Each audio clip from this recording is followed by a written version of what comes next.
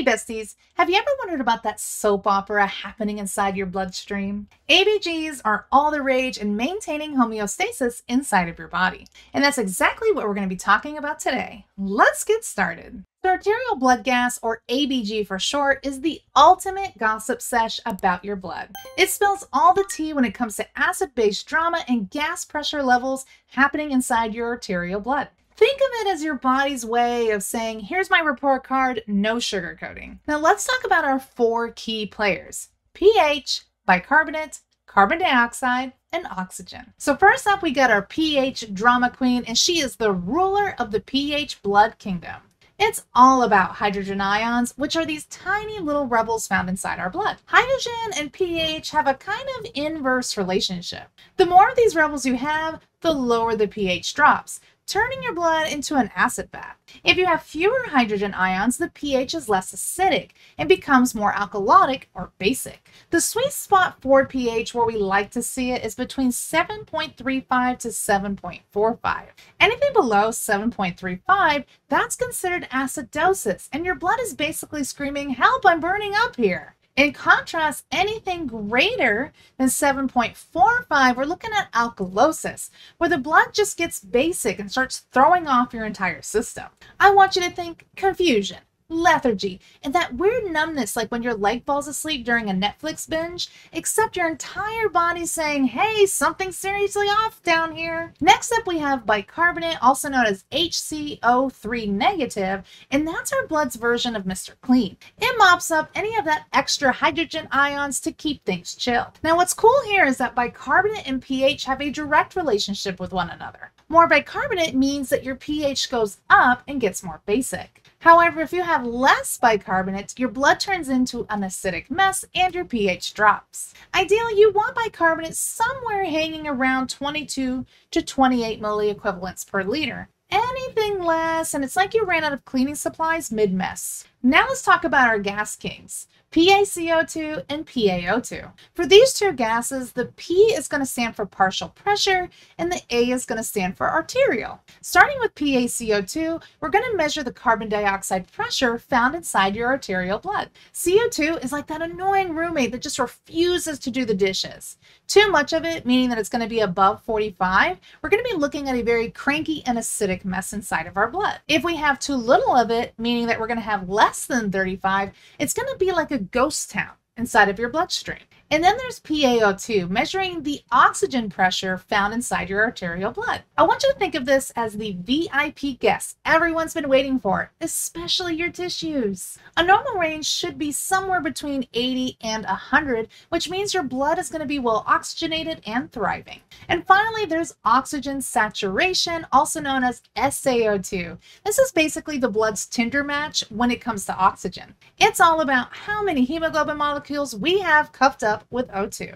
Ideally, you want at least 95% or more in committed, happy relationships. Anything less than that, and the cells are left swiping right on air and wondering where all the oxygen went. So now that we have a basic idea of the four key players, think about it. Your body is basically just an acid factory, cranking out hydrogen ions nonstop from regular metabolic processes like cellular oxidation and nutrient breakdown. Without a plan, your pH would be all over the place, like trying to balance a seesaw with an elephant on one end. Luckily, your body has a three-part defense squad keeping your pH in check. We have the cellular buffering systems. This is the body's first responders jumping in to neutralize acids before there's too much chaos. The lungs are air traffic control, exhaling away that extra carbon dioxide. And last but certainly not least, we have the kidneys. That is our cleanup crew, quietly filtering out hydrogen ions. So first up, we have our first line of defense, which is the cellular buffering system. Basically your body's pH bodyguard. In plain English, a buffer is like a protective pillow, softening the blow when pH tries to take a nosedive or skyrocket. Your physiological buffers are always on duty, responding within seconds to any pH changes. But who ultimately is the star player of our buffering system? It is our bicarbonate carbonic acid system, also known as the Taylor Swift of buffers. So here's the deal. It kicks off with carbon dioxide, that metabolic trash that your cells spit out into the blood. Once that carbon dioxide is inside of our bloodstream, it's going to dip into that water, also known as our H2O pool, and transform into carbonic acid. But the thing about carbonic acid is it's a little unstable, so it splits up fast, turning into bicarbonate and hydrogen ions. But here's the cool part. When it comes to buffer balance, this reaction can go both ways. When the pH starts climbing, meaning we have less hydrogen ions hanging around,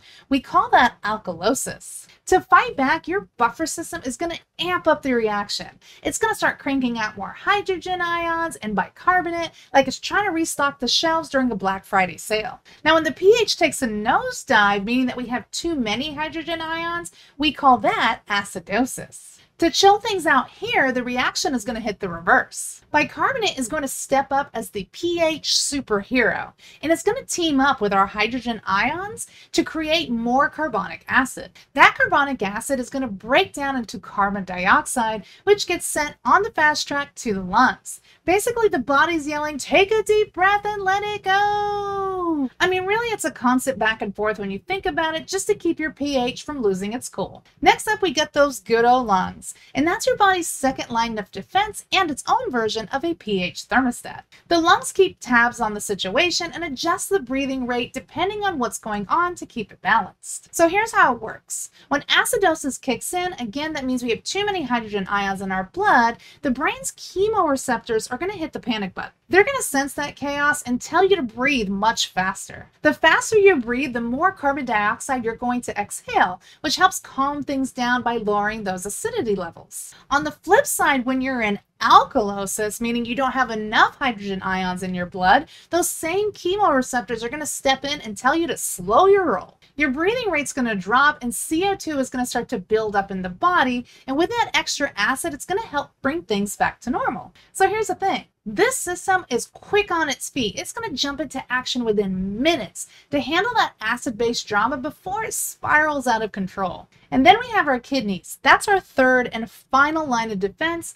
and acid-based balance, and they're like the body's slow but meticulous accountants. While we have these cellular buffers as well as the lungs to handle quick fixes, the kidneys are in it for the long haul. They're working behind the scenes to balance those books and ensure everything adds up in the end. They don't just slap a band-aid on the problem, they rebuild the whole system if they have to. So here's the deal. In acidosis, the kidneys are going to go into overdrive, acting like bouncers in an exclusive club. They're going to boot out all of that excess hydrogen ions by excreting them through the urine. At the same time, they're going to hold on to bicarbonate, reabsorbing it back into the blood to neutralize the acidity. So what's the result? The blood becomes less acidic and the pH starts climbing back up to its sweet spot. However, in alkalosis, when the blood gets too basic, the kidneys kind of shift gears a little bit. They start kicking bicarbonate to the curb via the urine.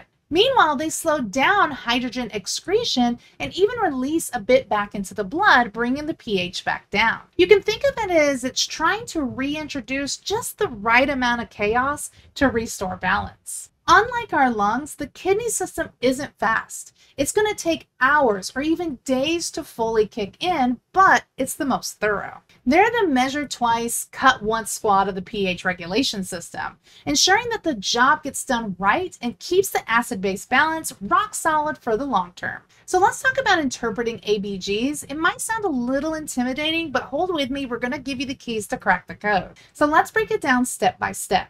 Step 1 is we want to start with the pH. A normal pH should be between 7.35 and 7.45. If we have anything less than 7.35, we're looking at acidosis. If we have anything more than 7.45, then we're looking at alkalosis. Step 2 is we want to look at the PaCO₂ and the HCO3 negative. So once we figured out if we were acidotic or alkalotic based on the pH, it's now time for the blame game.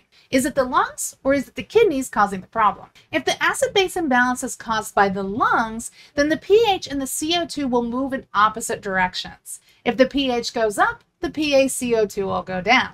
If the pH goes down, the CO2 will go up. It's kind of like a seesaw. When one rises, the other is going to fall. Now, if the imbalance is caused by our kidneys, then we're looking at a metabolic cause. And that means that the pH and the HCO3 negative is going to move in the same direction. So if the pH goes up, the bicarbonate is also going to go up. If the pH goes down, the HCO3 is also going to go down. They're exactly like us. They're besties and they always stick together. You can use the ROAM acronym to help you remember these relationships. RO stands for respiratory opposite, and that's the relationship between our pH and our PaCO₂. And ME stands for metabolic equal, and that's the relationship between our pH and our HCO3 bicarbonate. Lastly, let's talk about what happens when our body tries to clean up the mess, also known as compensation. So let's take a look at our example. We have a pH of 7.32, a PaCO₂ of 53, and an HCO3 negative of 30. First off, we know that the pH is low, which is screaming acidosis. Meanwhile, both our PaCO₂ and our HCO3 negative are up and moving in the same direction. So you may be thinking, what exactly is going on here? The kidneys are trying to save the day by holding on to bicarbonate, hoping to neutralize that acid. Because that pH is still out of whack, we call this partial compensation. The kidneys are trying, but they just haven't nailed it yet. So the fact that our pH is still abnormal lets us know that we're only partially compensated. Now let's look at that same client and see if they get their act together and reach that full compensation. Their ABG might look like this. They have a pH of 7.35. That means that they're barely hanging on normal just by a thread. The PaCO₂ is 50, so we're still a little acidic. And our bicarbonate is 30, so we're still in that base range. So the pH is finally back to normal. But it's the kind of normal you achieve with pulling an all-nighter and drinking 6 cups of coffee. You're functioning, but are you really thriving? The PaCO₂ and our bicarbonate, or HCO3 negative, are still elevated. So that underlying issue isn't fixed, but the body has managed to restore our pH. So there you have it. Compensation, your body's way of saying, I got this, kinda. It's messy, it's imperfect, sometimes it's downright ridiculous, but it's all part of the game. And there you have it. That's everything you're going to need to know when it comes to understanding the overview of ABGs. As always, if you have any questions, make sure that you leave them down below. I love answering your questions. Head over to nursecheungstore.com where there's a ton of additional resources to help you ace those ABGs, as well as you can grab this PowerPoint. And as always, I'm going to catch you in the next video. Bye!